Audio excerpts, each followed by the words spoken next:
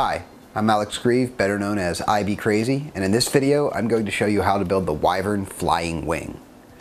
The Wyvern Flying Wing is just what it seems, a 36-inch version of the Chimera, but that's where the similarities end. The Wyvern is extremely fast and extremely aggressive. This is not a beginner's plane. However, if you're looking for a small plane with long flight times that can easily exceed speeds of 100 miles an hour or more, this is your plane. And in this video, I'm going to show you how to build it. A few things about this airplane before you start building.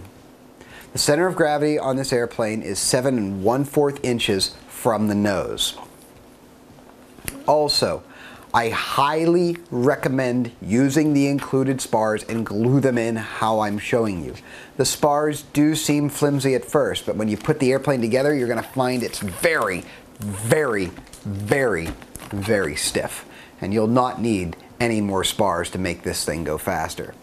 Another thing to note is that the winglets are indeed optional. Most pilots will find that the center stabilizers alone will fly the best. The winglets allow the plane to have a very locked-in, rock-solid feel, and they also allow it to glide further. However, it might incur some tail wag issues, especially in higher winds, where the center stabilizers, when run alone, will give the plane a smoother performance in the wind, but won't necessarily give it that rock-solid, locked-in feel, and it might not glide quite as far.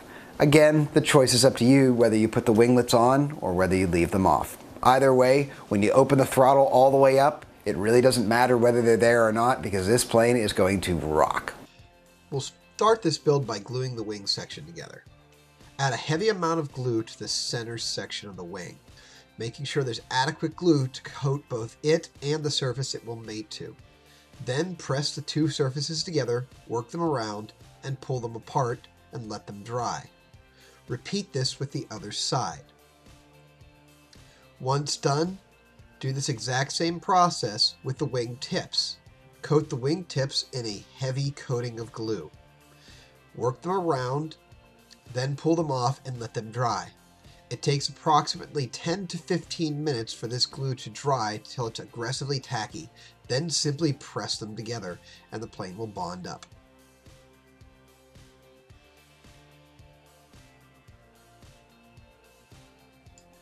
With the wing sections dry, press them together. Start with the tip and then work your way to the back, being sure everything lines up as it should. Then press together firmly. Repeat this with the other side, starting with the mid-wings. Be sure everything lines up before pressing in. Then do this with the wing tips as well. You'll want the beveled side to be down. That is, the slightly shorter section should be towards the ground. The next step is to cut and install your spars. Cut one of the spars in half, that is 24 inches long. Then lay it across the wing and trace a line all the way down. You want this to be about 1.5 inches behind the leading edge, the tips. Take a marker, trace it across, then take a knife and a straight edge and cut about 1/8 to 3/16 of an inch deep into the foam. Once cut, inject a heavy amount of glue in that slot and then embed your spar. You will repeat this exact same process on the back side of the wing. Try to do your best to be sure that both the spar on the top and the bottom line up properly.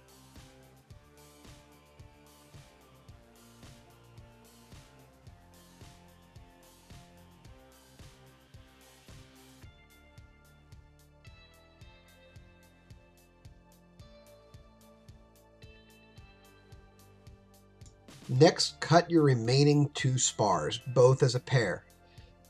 Cut twice at 11 inches and then once at 13 inches. This will give you 8 spars, 4 11-inch spars and 4 13-inch spars.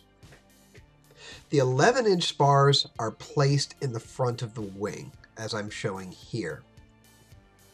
Again, cut only at 1/8 to 3/16 of an inch deep into the foam. Then embed a heavy amount of glue. And finally, install your spar in place. Repeat this for both the other side as well as the bottom of the wing. You'll have 4 spars total coming to the front of the wing when done.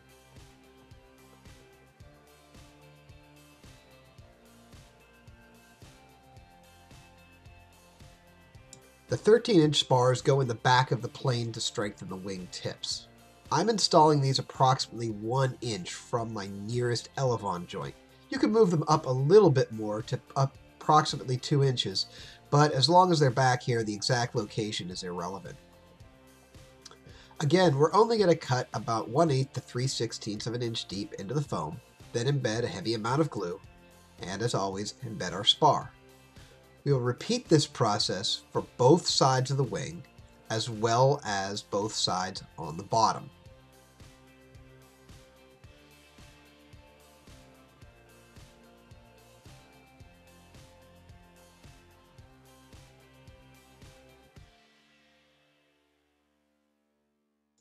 I am adding some additional stress sparring to the back of the wing to help reinforce the motor in the event of a crash, or just in case I decide to put an even more powerful motor on this airplane. This is the weakest part of the airplane, so I highly recommend adding a little bit of sparring. You don't need to do top and bottom, just top or bottom will do fine. I'm using the motor mount as a template and placing the spars just on the inside of the bolts which mount the motor. Again, I'm using a heavy amount of glue in each slice I'm cutting, and then I'm embedding a small spar into each section.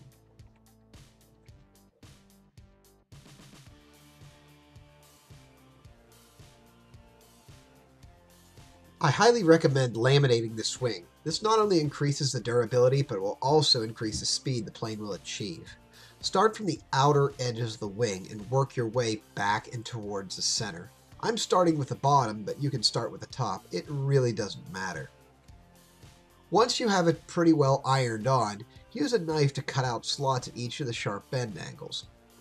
Then flip the aircraft over and fold these sections over onto the other side of the aircraft, trying to overlap the laminate over top of itself. This will make for a nice solid bond between the laminate and make sure it doesn't come loose with repeated crashes. I highly suggest you let the plane fully cure overnight or at least 8 hours before starting the laminating process. However, it isn't entirely necessary since for some reason this glue appears to dry even when covered in laminate. It just takes longer. To install the motor mount, start by placing it on top of the airframe, then use the threaded rod to poke down through the holes in the motor mount to go down through the foam. This will create a path that the bolts will fit easily through. The motor mount is actually mounted to the bottom of the airframe with a triangular reinforcing block over the top. You'll want to tighten the bolts not excessively tight.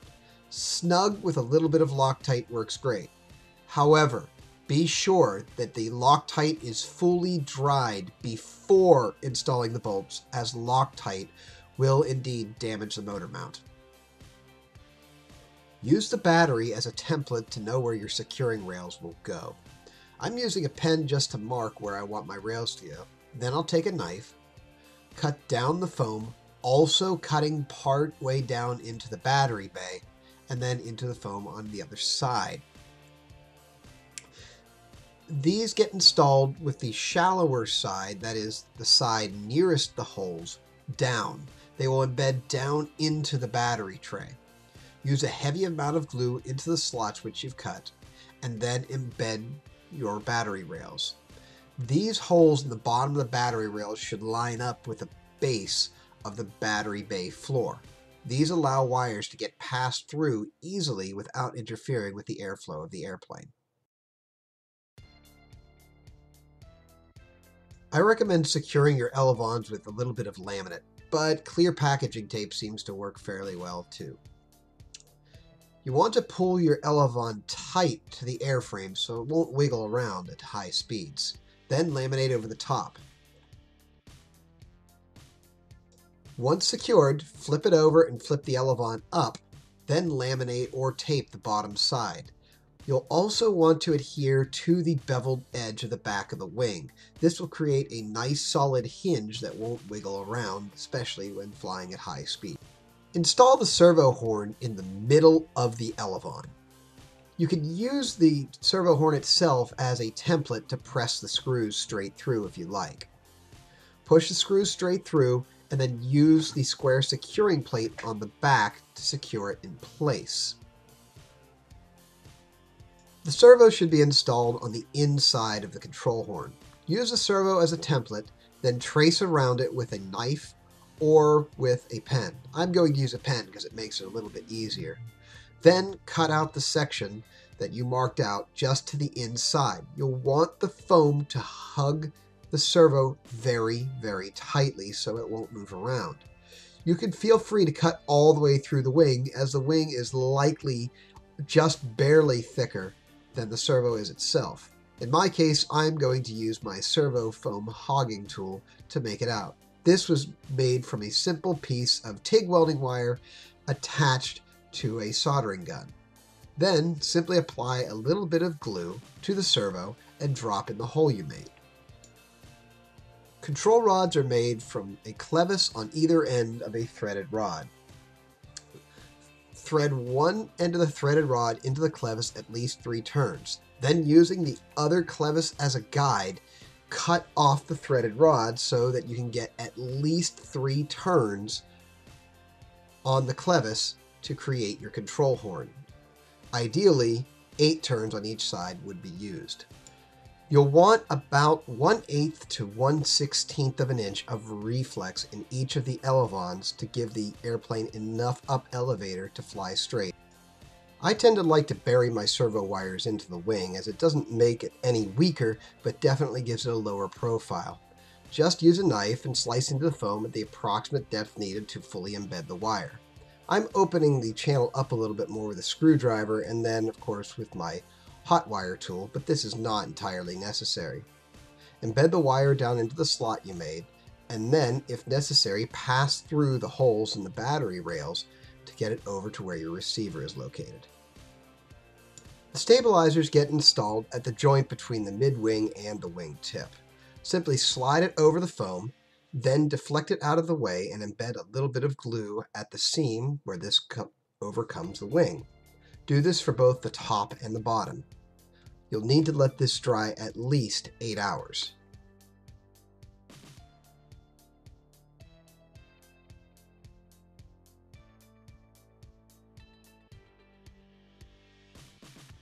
I'm using a simple Velcro strap to secure my battery in place. Take a knife and cut down either side of the battery rails as close to them as possible.